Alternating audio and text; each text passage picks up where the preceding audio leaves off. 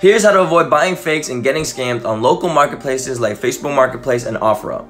I get this question every day, so I'm gonna push y'all on game on how to find the deals and steals without getting scammed. So this right here is a fake pair of sneakers. Can y'all see? It's $120 under retail price. Man's doesn't have any reviews, and he has a whole bunch of sizes but no details on the shoe at all. And this picture right here just gives it away. Point of reference, the StockX tag is always on the left side of the shoe, never the right pair, so that's already a red flag.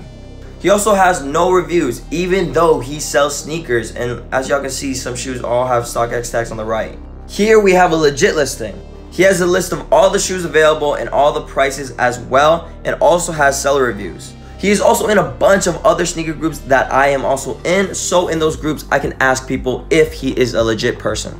So if the listing is too good to be true, it probably is. Stay focused, y'all.